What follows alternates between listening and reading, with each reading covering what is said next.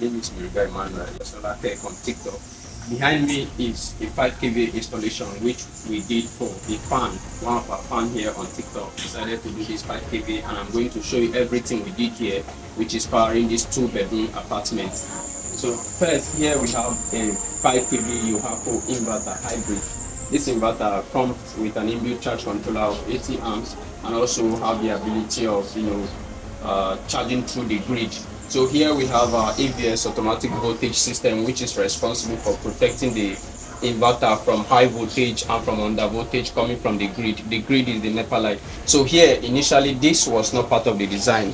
We came to include this later because we noticed his gen cannot power this 5 kV inverter. So we did this external breaker so that he can put it off whenever he wants to use the generator.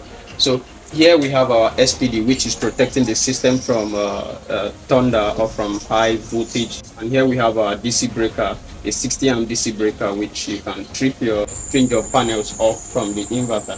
So here we have a manual changeover. This manual changeover is in case maybe the inverter develop a fault and the person wants to use his gen or want to use another source of light, he can easily take this off. As long as this is permanently down, he will continue using the light from the inverter. And here are the battery bank. Each of these battery is 220 amp 12 volt tubular.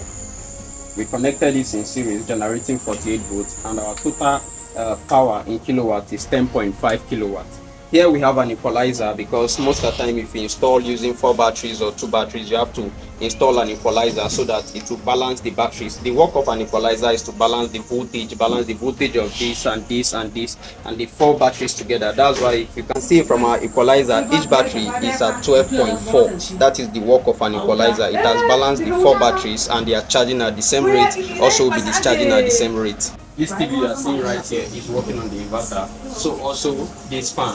And you can see this AC right now it's not on, but once in a while this AC will be powered by the inverter. It's once in a while.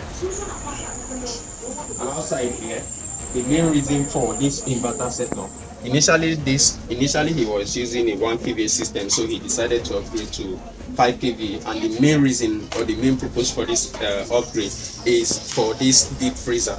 That's the main reason for this upgrade. So this deep freezer will be permanently on this 5 kV system. And outside here also we have a borehole which will be working on the inverter, and that also will be once in a while. So this is what a 5 kV can power: a fridge, TVs, fans, and possibly 1 AC. But make sure your AC does not exceed 1 horsepower or 1.5 horsepower.